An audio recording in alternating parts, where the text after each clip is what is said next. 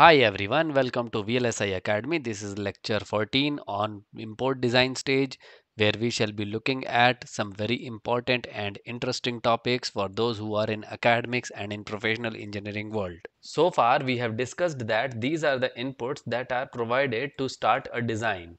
We have looked at each individual input in detail in previous videos. Today we will be looking at first step of design, that is importing the design. Before we get started, there are some more inputs which we want to briefly discuss apart from these inputs which we have already discussed. There is something called as optimization directives which are provided as input to the physical design team. So this optimization directive is generally provided in the form of constraints. What it contains? It contains list of don't use cells which you don't want the tool to use in your design. Then there is a list of don't touch cell. If there is any cell which is already present in the design, you don't want tool to touch it in any way so that it cannot be removed during optimization. Then there is a list of size only cells which is provided as constraints in form of optimization directives. So this size only cells, if these are present in the design, tool can only upsize or downsize it for optimization purpose, but tool cannot really remove it. So these are the optimization directives which are present as part of constraints in the design. Then apart from this input, there is something called as power spec file. So power spec file generally contains the list of power modes, power domains and power ground net information. And apart from this, there is IO information file. So IO information file is something which contains the list of interface ports of your design. What are the directions of each port?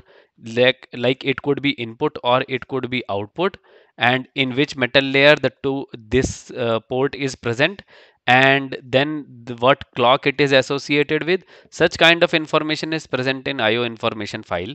And then there is one more input, that is SAF file, which is an optional input.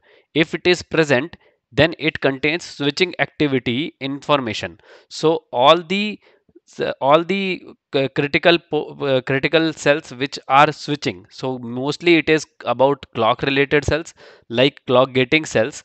So such cells, if there are cells in the designs, how it is switching, how much is the switching activity of those cells, that is contained in the SAF file.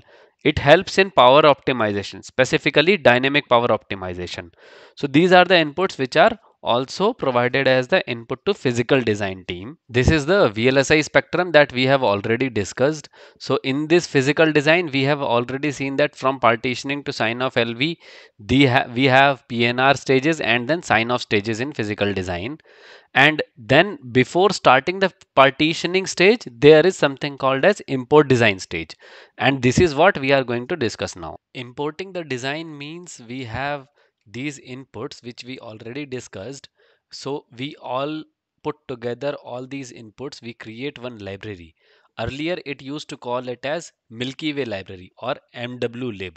So MWlib stands for Milky Way library, in which all the inputs that we are giving are going to be present and part of it. Nowadays, this was synopsis format, and it was used in earlier versions of IC compiler, that is ICC and ICC2.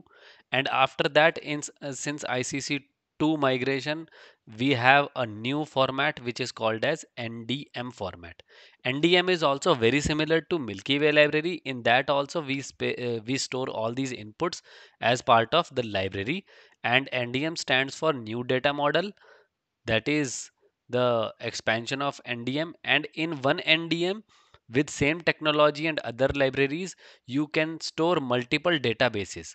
So if you make some changes in the databases in your DB, you can store multiple databases in the same Milky Way library or same new NDM. So in one NDM you can have multiple databases like db1.design. Design is the extension, and you can have one more db2.design, both in the same Milky Way library you can store. So that is new data model. This is how you start importing the design. Once your NDM is created, Then you do the sanity checks to ensure that you have all the inputs and everything is correctly in place and there are no issues in the design. So there are certain sanity checks which are performed. So first sanity checks that we do is related to floating pins. So you cannot have floating pins in your design, especially input floating pins. So you should not have any inputs which are floating. This we need to check. Then we have to check whether we have any unconstrained pins.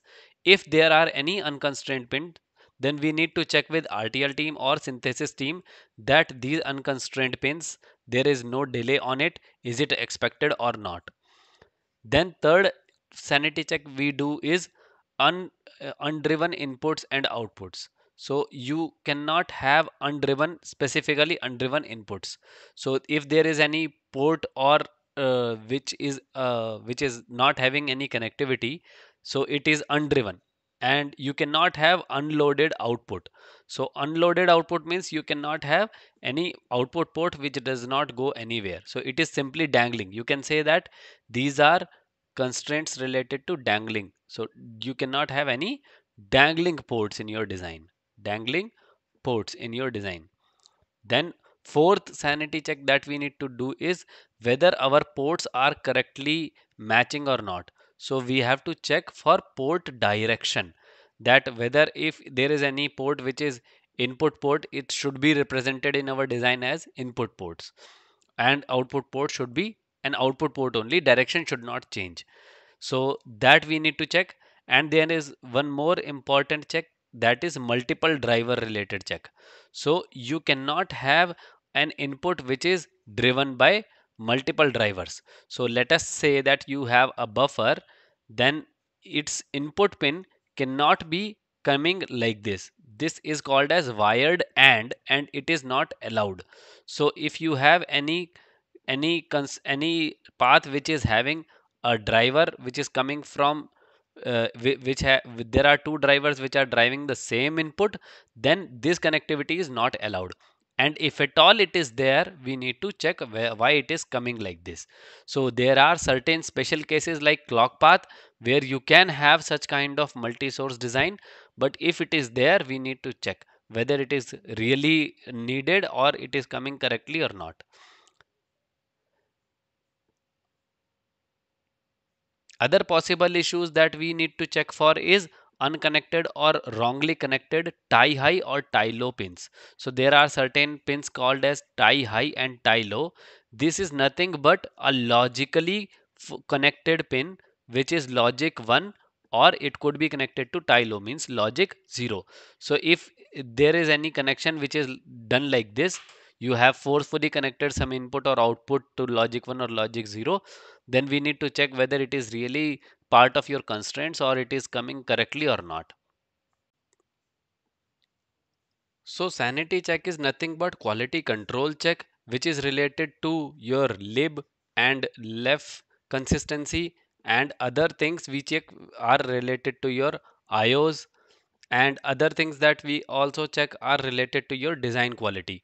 So this sanity check ensures that you have a quality wise everything is intact and there is no inconsistency. So we check for inconsistency in the sanity check. That's all for this video. We will come up with more concepts in further videos. Please like, share and subscribe to the channel. Thank you.